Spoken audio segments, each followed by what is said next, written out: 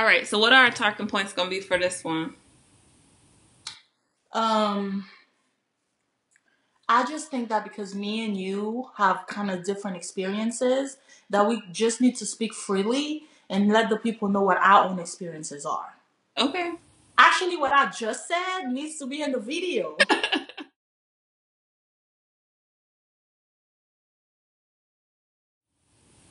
Hi, I'm Dr. Ciri. And I'm Dr. Ava, and we are Sisters in Medicine. Today we wanted to bring you all the highly requested video about dating in medicine. So we don't really have a format. Dr. Ciri and I both have different experiences, but ultimately we have the same goal. I think we're just going to speak freely. She's going to ask me questions, I'm going to ask her questions, and we're going to let you guys know what our experience is and what we recommend. Dr. Ava, when did you start dating your husband? Was it in medical school? Was it in residency? Did you date in medical school or no? I did it a little bit in medical school, but I was mainly focused on my studies. Honestly, I didn't really have time. I was so busy, I had no time even for myself. So dating in medical school was really not my priority. I wasn't that interested. I really started dating a little more seriously in residency, and I met my husband while I was in residency. So yeah, we dated throughout residency, and I got married while I was in residency too. What was your experience with dating your husband? Was it medical school or residency for you? So we met in residency. We met a few months into my residency. In medical school, I dated and I tried to date seriously, but it did not work for me. Because you just have so much going on. You're studying all the time. And at that time, it was a long distance situation, which was a mistake. I wouldn't recommend that for anyone. So just learning from my own mistakes, I would say if anyone is thinking about dating while in medical school, please reconsider, especially if you're going to try to date seriously in medical school. But for me, I got out of that relationship, finished medical school, got to residency, and then that's when I met my husband and felt like, okay, I have a little bit more time on my hands, even though it wasn't a lot more time. So we started dating and it worked out. My advice is this. If you could wait, I think you should wait because your priorities in medical school are not the same as your priorities in residency or even after residency.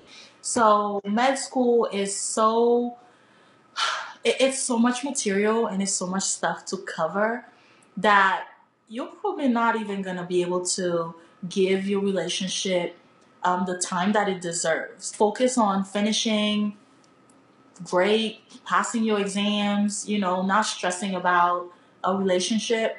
And then while you're in residency, maybe you can consider dating a little more seriously.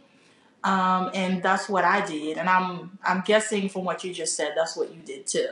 Yes, and I am very happy with that decision. I don't have any regrets at all. Do you? No regrets, no regrets. I mean, in residency, dating on top of adding the work hours and the studying and all that, my schedule was full, but at least I had time to be able to dedicate to the person that I was dating. So that brings me to this. There was a post made on the Shade Room by Kevin McCall. I don't even know where to start. But I wanted to ask you, one, did you see the post? And two, do you have any comments on what he said on the post? So yes and yes. With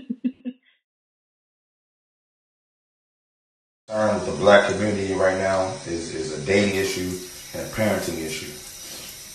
Specifically with black women, because my mother was a black woman.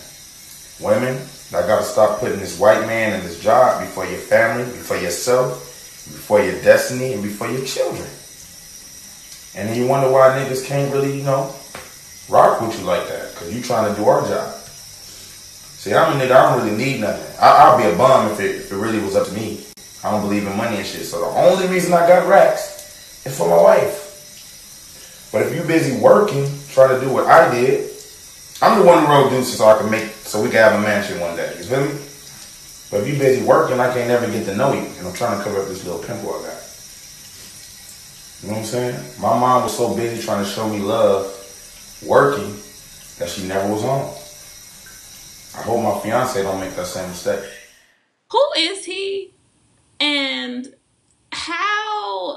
he somehow the expert on what women need to be doing? Who says that my boss is a white man? What if it's a woman? What if it's a black woman? What if it's a black man? Newsflash for him, a lot of dudes are bums, okay? I just want to throw that out there.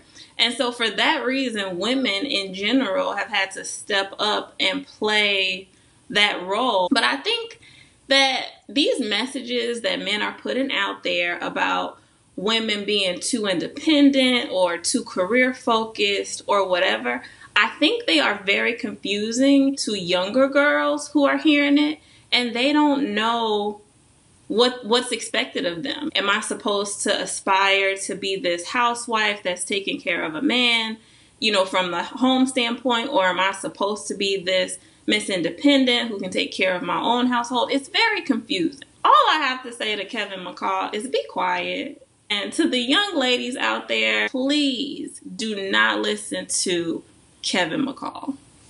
What do you think about the post? Well, everything you said was on point. I just think that it's 2018 and us women have to be empowered to want to be and to want to do what we want to be and what we want to do. Every single one of us is constantly being judged, especially black women. We are judged every single day, 24/7 on how we look, what we wear, how our hair is, how we talk, our bodies, what we're doing at home, not doing career-wise. It's always constant bashing and constant talk and constant negativity. I think that in 2017, we as women, especially minority women, need to take control of our own lives. We need to decide for ourselves what we want to do with our lives. And if that is staying at home, that's fine too. If that is being a full-time career woman, that's fine too. Whatever you want to do should be your own decision, not the decision of a man. He said so many things. You talked about a few of them, but there's one thing that he said that I want to bring up, and it's this.